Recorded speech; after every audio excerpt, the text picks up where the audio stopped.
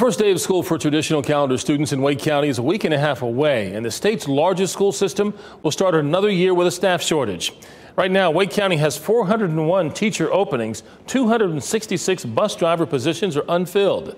WRAL's Matt Talhelm is live outside Dillard Drive Elementary in Raleigh with how these shortages will affect parents and students. Matt?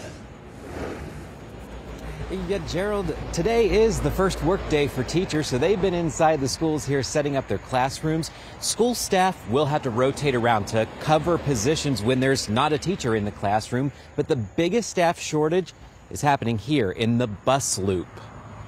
Full shining stars. I love that I get to Maggie Rabel is ready for her first graders to fill the classroom at the new Barton Pond Elementary School in Raleigh. I'm excited for them to come in the classroom and I get to sit beside them and open a book with them and be there one-on-one. She started her teaching career virtually during the pandemic. I have the best job ever. I get to wake up, motivate, educate, and just have fun with my kids. Rabel is one of nearly 12,000 teachers Wake County Public Schools need to start the new school year. Right now, they're short about 400. Positions that may not normally be classroom positions at a school can be used to cover those positions. You know, teachers just filling in where they can, helping with lesson plans. The 3.4% vacancy rate for teachers is up slightly from the start of last school year. In the cafeteria, 12.5% of positions are unfilled. More than 30% of bus driver jobs remain open. That shortage is forcing the school system to pack more students onto fewer routes. Instead of running one route, a bus very likely could run 2 or 3.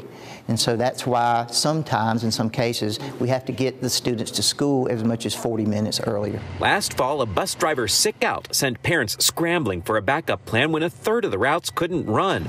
A few weeks later, parents and restaurants delivered lunches after a sick out by cafeteria workers at 32 schools. Since then, the school system has raised pay and offers bonuses. WRAL education insider Emily Walkenhorst has been tracking the vacancies for more than a year. Pay increases have coincided with instructional assistant vacancy rates improving and school cafeteria vacancy rates improving.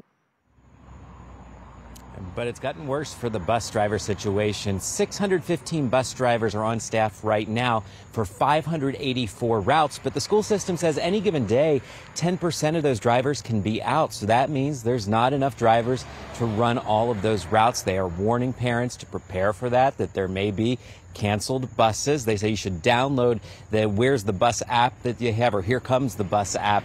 That way you can track those buses. Also keep in touch with your school for any last-minute changes. Yeah, parents have a little time to make contingency plans just in case. Matt Talhelm live in Wake County. Thank you, Matt.